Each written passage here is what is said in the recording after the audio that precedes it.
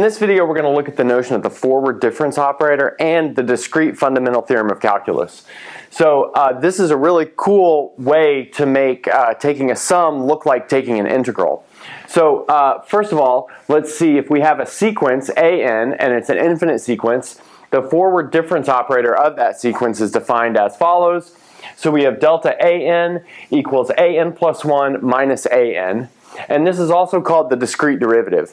So if you think about the definition of the derivative of a continuous function, so you would have like f of x plus h minus f of x over h, and then you would take some limit. But in this case, the domain of a sequence is really just the natural numbers. So the closest you can get from two guys in the domain is 1 unit away from each other. So this is as close as you can get to the notion of the derivative of a sequence. So let's look at some examples of this. So let's first look at a pretty simple example, n squared. So this would be like the sequence 1, 4, 9, 16, and so on and so forth. So this is going to be n plus 1 squared minus n squared. And so that's pretty easy to see that you get n squared plus 2n plus 1 minus n squared. So you get 2n plus 1. So notice we've got something that almost looks like the power rule here. So the squared came down to multiply n to the first power, but then we got a plus 1. So you might ask the question is there something that we can do to the sequence so that we have something that looks more like the perfect version of the power rule? And there is. And so that's to define the following. So let's define n and then to the power of 2 with this underline to be the following. This is called the falling power. So it's n times n minus 1. So you can guess what we would have if we had a kth power up here, and we're actually going to do that as an example. So notice in this case, we get the forward difference operator of n to this second power, the second falling power. So that's going to be equal to this with n plus 1 plugged in. So that's going to give us n plus 1 times n minus this term just by itself. So that's n times n minus 1, but now we can factor out an n, and notice we're left with n plus 1 minus n minus 1, so we get 2n, but notice that's 2n the first falling power. So we have something like a power rule for these falling powers. In fact, we could have the following proposition. So if n the kth falling power, so what we want this to be is n times n minus 1 times n minus 2, but we want k total terms here, and so we can do that by n minus k plus 1. So now we have k total terms here. Then the forward difference operator of n, this falling kth power, is exactly equal to k and then the k minus first falling power. Okay, so actually this is like pretty easy to see if you look at the following. So let's do this falling power. Good, so that means we're going to replace everything in here with n plus 1. So that's going to give us n plus 1 times n minus 1. And notice down here we're going to finish at n minus k plus 2. Good. And then notice we're going to subtract this thing just as is. So that's n minus 1, all the way down to n minus k plus 1. Great. So now let's look at the greatest common factor that we can take out. And in fact, we can take out the greatest common factor n down to n minus k plus 2. Great. So let's see what that gives us. So here we're going to have n times n minus 1 all the way down to n minus k plus 2.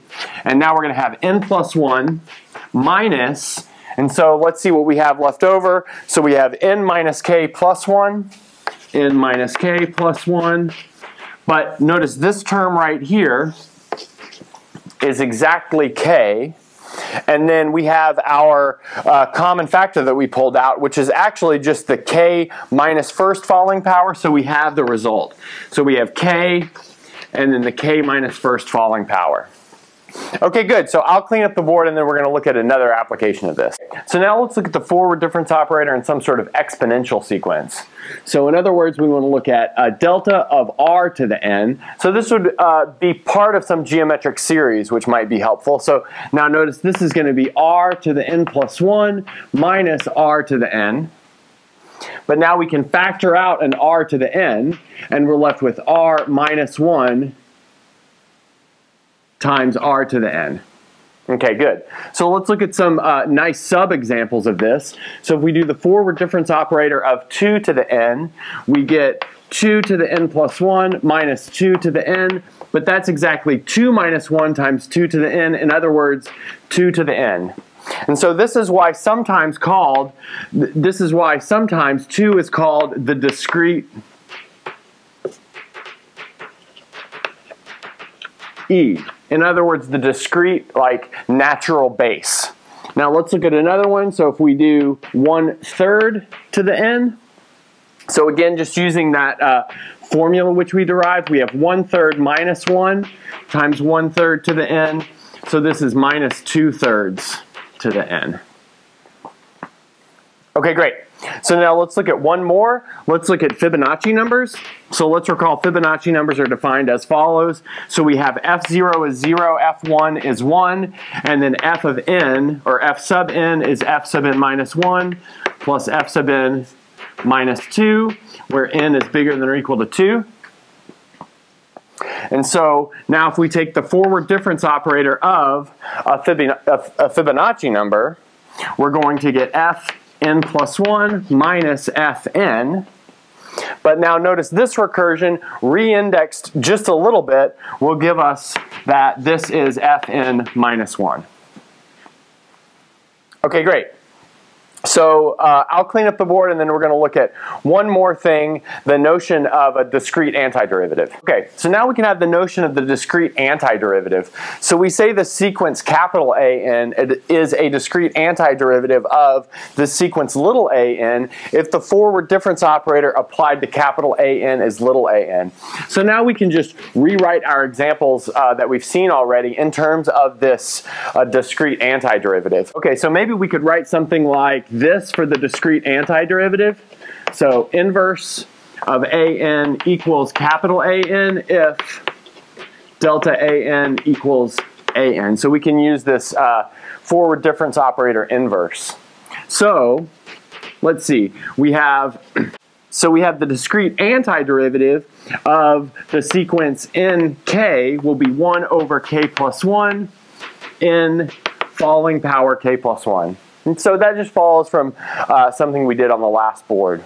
Okay, so now this discrete antiderivative of r to the n will be given by r to the n, but now it'll be over r minus 1, just like we saw for the forward difference operator. So, for example, the discrete antiderivative of 1/3 to the n, so that's going to be 1/3 to the n over 1/3 minus 1, so that's going to be negative 2/3. So we can write this as minus 3/2 times 1/3 to the n. Okay, good. And then finally one more. This discrete antiderivative of the Fibonacci numbers just pushes it up 1 to fn plus 1. Okay, good. So I'm going to clean up the board and then we're going to look at a really great result involving the discrete antiderivative and the discrete derivative. Okay, now we're going to tie it all together and look at this thing called the fundamental theorem of discrete calculus. So if the forward difference operator of capital AN is little an, in other words, the discrete antiderivative of little an is big AN, then the sum from n equals 1 to m of AN is this capital AM plus 1 minus A1. And now notice we could put this into this formula. So the antiderivative of little an evaluated from 1 to m plus 1.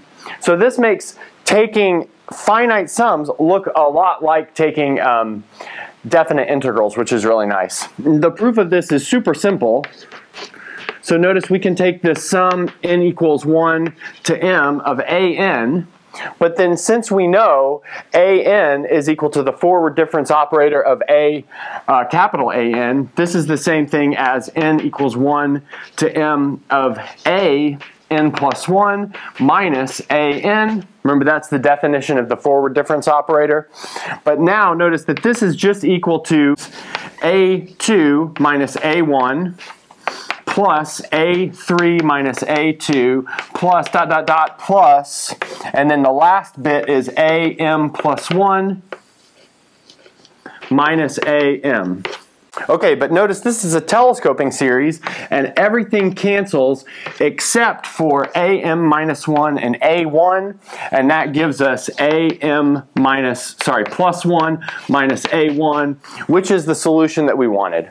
Okay, good. I'll clean up the board and we're going to look at 3 quick examples of this. Now we're going to look at 3 very familiar finite sums, but we're going to look at it in the setting of the discrete fundamental theorem of calculus.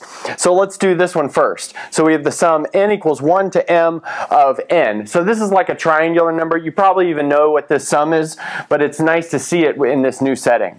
So notice this is the same thing as the falling power with a first power. So that means we can write this as the inverse difference operator, in other words, the discrete antiderivative of this falling power evaluated from 1 to m plus 1. Great. But then recall from the power rule, this is going to give us 1/2, and then this second falling power evaluated from 1 to m plus 1. Okay, good. And now this is finally 1/2, and then we have n times n plus 1 evaluated from n equals 1 to m plus 1. And now it's just a bit of algebra to show that this is 1/2 m times m plus 1. Okay, great. So let's move on to this next one. So Rn, so notice this is going to be the discrete antiderivative of Rn evaluated from 1 to m plus 1. This is r to the n over r minus 1 evaluated from 1 to m plus 1. And now, again, just a bit of algebra will show that this is equal to 1 minus r to the m plus 1 over 1 minus r. Now finally, for the Fibonacci numbers, so this is the discrete antiderivative of the Fibonacci numbers evaluated from 1 to m plus 1. But then the discrete antiderivative just pushed it up 1. So this is f sub n plus 1 evaluated from 1 to m plus 1. But that's f sub m plus 2. And now we plug in 1 and we get f sub 2, which is also 1. So we get minus 1. Okay, good. So that's the end of the video.